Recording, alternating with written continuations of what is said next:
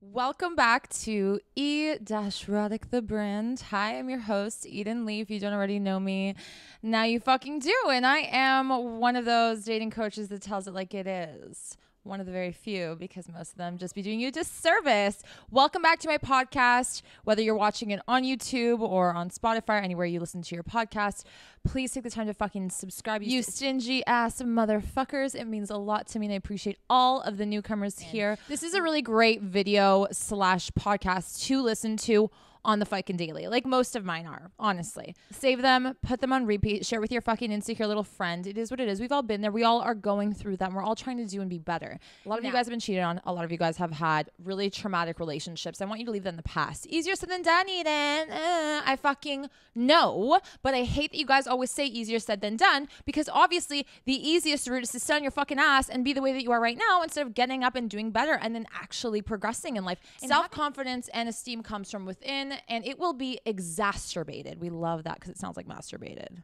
It will be exacerbated in your relationships. Relationships will actually bring up some ugly fucking parts of you. Your partner will hold up a mirror of the things that you can do better on, that you haven't healed from. And that's why relationships are not all daisies and rainbows. Now, I don't want to see the fucking trolls in my comments being like, well, what's the point in dating? Just be single. Yeah, okay, you miserable little fuck. Go be 90 years old on your deathbed with nobody around you, no problem. If that's okay with you, then do it. There's nothing wrong with being single. But for those that actually value relationships and believe in it and want to be in one, you need to fix yourself. Now, it's a lifelong process, we know, but if you are on the right path, it will be easier and easier as time goes on, and relationships might actually be able to benefit you if you have a healthy partner. But if you haven't started your healing process, working on yourself, understanding that trauma from the past should not be brought into the present or the future. It shouldn't be brought up into your new relationship. If your past partner was a piece of shit, pick better, do better. And if this new partner gives you no reason to not trust them, you should trust them. It's that simple. Or else you're starting the relationship on a rocky, unhealthy page, and you'll never be able to be confident within that relationship. Now, let's say you're already there. Great, glad. Now, this is the video for you. This is the episode for you then. These are all fucking concepts that will help you, and I want you to remember them, okay? Concept number 1. No one can steal your man or your woman. No one can steal your man or your woman. So if you're in a relationship or if you're dating somebody and you are cringing at the fact that they're out in public and maybe some girl is looking at him or some guy is looking at her, or they're talking to the barista, or they're at the bar and there are good looking people around and you're nervous about that, I want you to understand that that is your biggest mistake here. No one can actually steal your person if they're your fucking person. Now, don't roll your fucking eyes. It's true. There will always be temptation around. There will always be bigger, better, smarter, hotter, whatever the fuck it might be. But if your partner is really in it for you, my friend, ain't nobody like you, and they won't be interested. And nobody can steal somebody that is dedicated to you. They won't put themselves in situations that tempt them. They won't be looking at other people. Their eyes are fucking down. No wandering eye here. They'll be committed to you. They won't be swayed, and they don't care about other people. Now, if your person is shady and gives into temptation and is sexting random people and is just being a slob, that's not your person. When you decide that a person who does you wrong or might be shady or isn't treating you right is not for you, you're basically telling yourself mentally, emotionally, into the fucking core of you that, hey, I don't want this person. This is not my fucking person. Meaning, I deserve better. And the more you practice that in those moments, nobody can steal you. If you want to fucking steal him, you're stealing my problem. Bitch, enjoy. If you can have my man, I don't want him.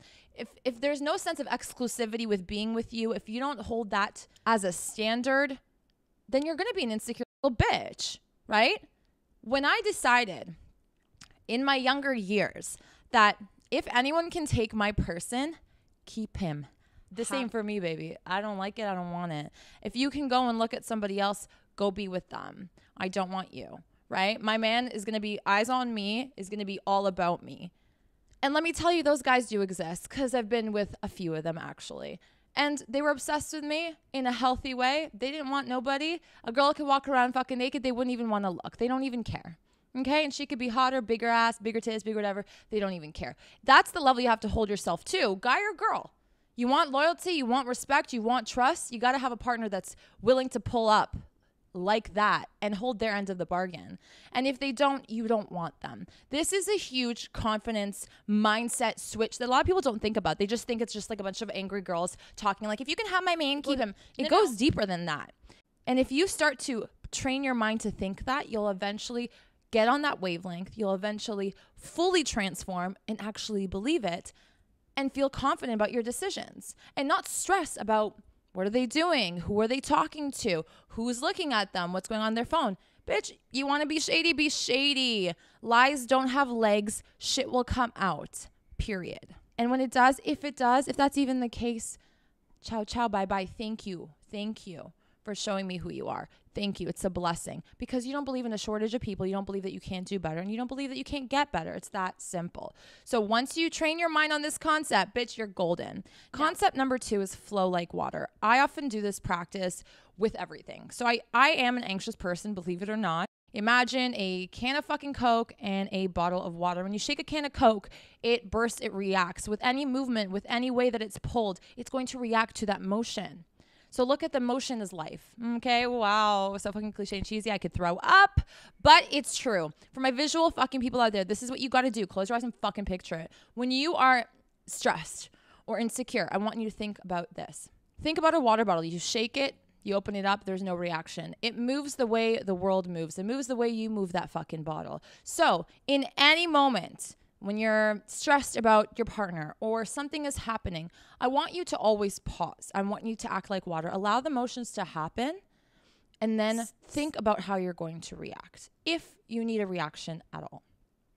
What this does is it trains you to build the threshold I've spoken about in several videos of something happening to you and that thought process before you actually do something about it or speak on something. It builds that threshold so you're not impulsive, so you're not acting like a brat, you're not acting jealous. When we think of something and then act on it, what we're doing is we're strengthening that connection in our brains. Okay? So if you constantly freak out at your partner because you get a little jelly, okay, or you get a little nervous about something that really you have no reason to be nervous about, I want you to tell yourself, close my eyes, I'm going to think of a water bottle shaking, I'm going to open it, and I'm not going to react.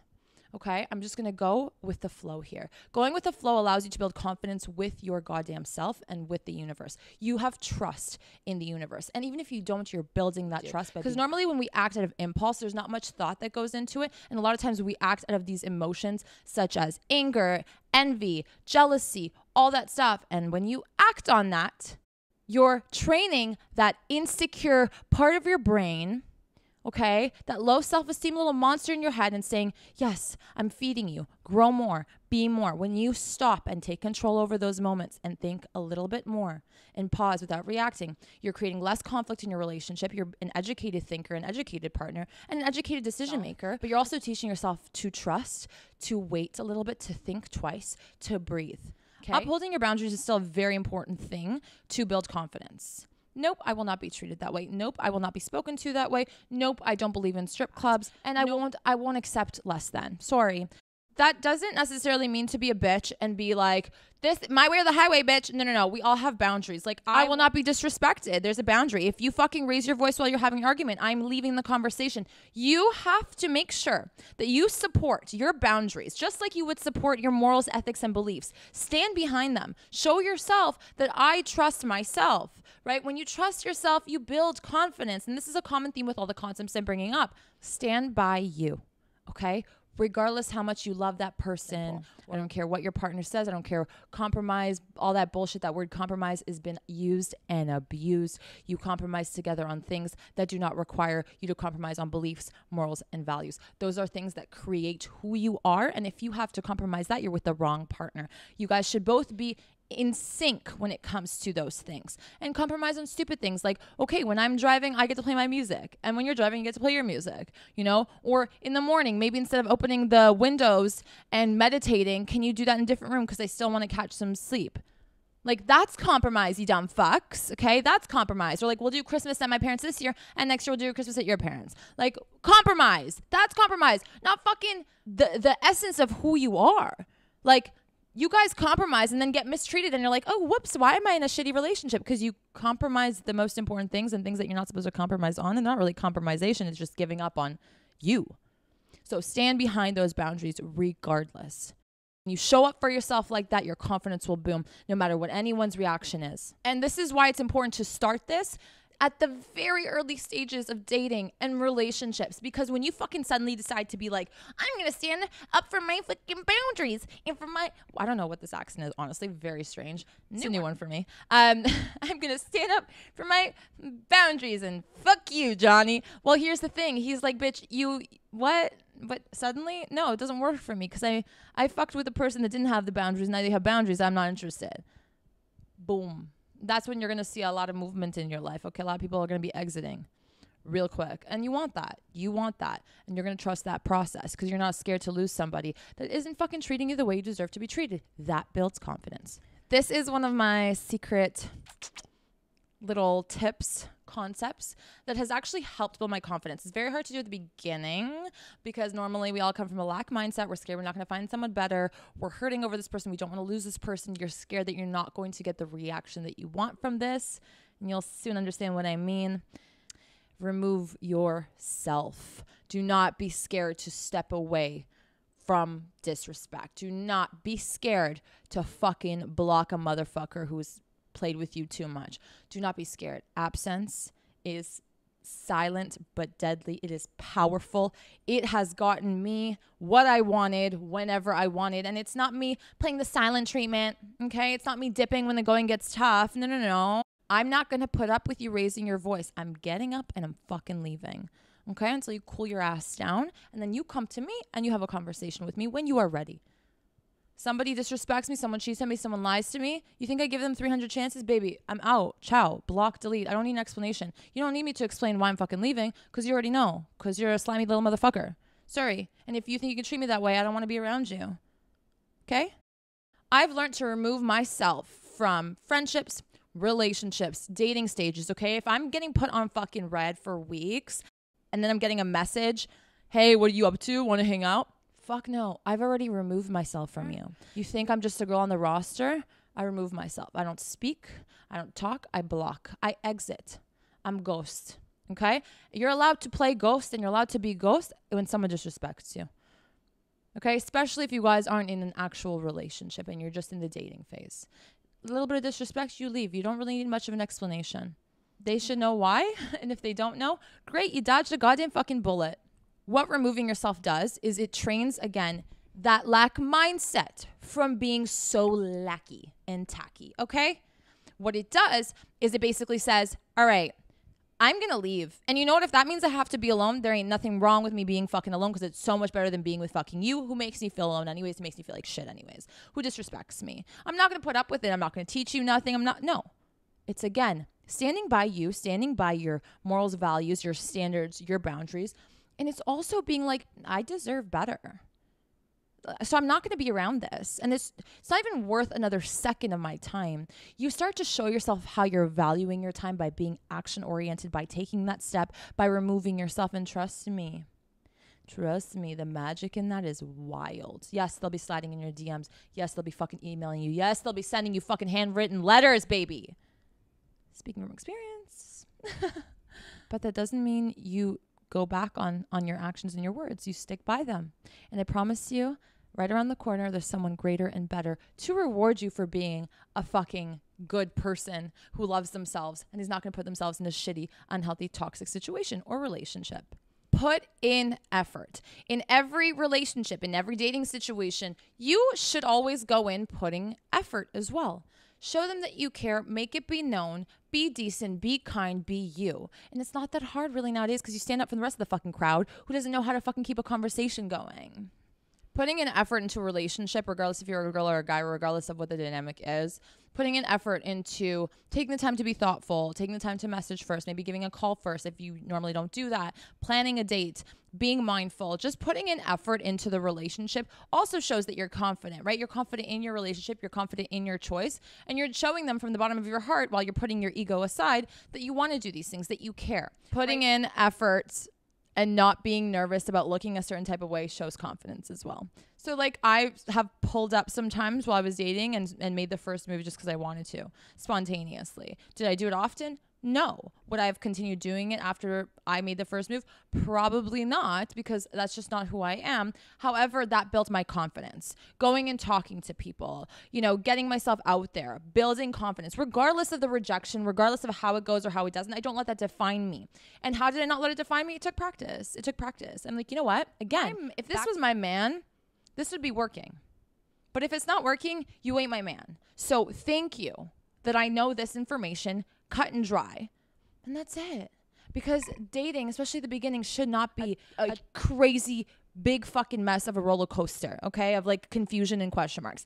It ain't it, he ain't it. Putting in effort really does help with confidence. So get out there, talk to people, do your fucking thing, guy or girl, enjoy your time, learn from it, build confidence that way. You guys are too scared. You guys are too pussy. You guys are behind a fucking screen all day. This is why you guys lack confidence and you put this fake facade on online because that's the only way you can get away with it. But in real life, baby, I see you at the fucking bar, head down, fucking nervous as hell, looking like a scared little chipmunk, okay?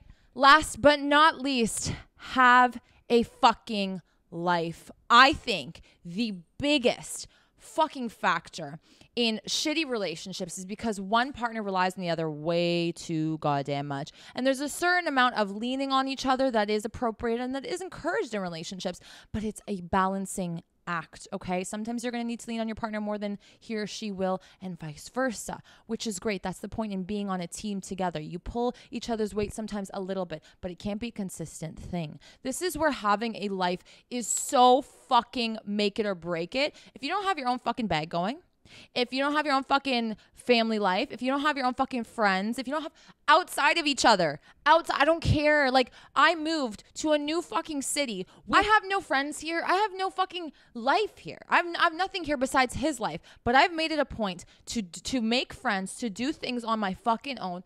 He doesn't even know these people. And I don't want him to know these people. He will know them when I introduce them to him. This keeps that sexy independence for one another, but it also allows you to have your own life, your own outlets. You can tell them stories about things that they don't even know about yet, right? Like there's that excitement, that spark alive that you guys have two different lives, but you come together and sometimes they cross over, which is beautiful. It's always exciting. There's always something going on. It keeps you mentally stimulated and it makes you feel independent. A lot of people throw the words independence, self-esteem, self-confidence out. Where do you start? Where do you start? Writing a journal, reading a fucking book, meditating, all this shit, crystal up your asshole. Like enough. That shit doesn't fucking work if you don't have other things going on in your life, right? This is supplemental shit. We're talking about the make it or break it shit. Have a fucking life. Create that for you. Find a hobby. Keep busy. Babe, you know what? I'm not free every night, actually. Okay. All right, Miss Independent. We love to see it. Have a hobby. Have a life. Encourage the same for your partner. You know, have a date night once a week. But the other nights, you've got a lot to do. You guys can touch base, of course, but you've got, you know, basketball practice. I don't know, fucking arts and crafts, fucking whatever, playing piano, whatever it might be. Find a fucking hobby, find a fucking job, find a fucking friend, period. And when you have that, you've built kind of a well-rounded life and your relationship's only going to get better. I promise you. I have been through, and maybe this is a little embarrassing for me to say, but I've been at my weakest and the most insecure when I didn't have all that going for me, when I struggled in those areas of my life and I only had a boyfriend. Okay. I was not a happy person to be with. I was not a good partner. I was miserable. And I took it out on my partner without even realizing. It made me look insecure. I felt insecure and it lowered my self-esteem after I worked so hard at building it up. So always maintain these other areas of your life, because although your relationship can be very important, it can be serious, it can be whatever the fuck it is to you.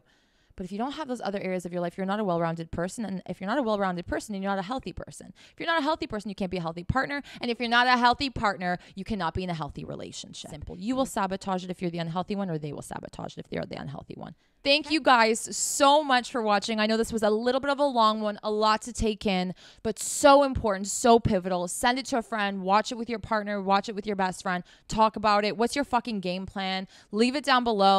Give this video a like. Don't forget to subscribe and hit the bell for the notifications so that you never miss any of this fire, because we know you fucking need it. I love you guys, and I will speak to you very soon. Take care. Bye.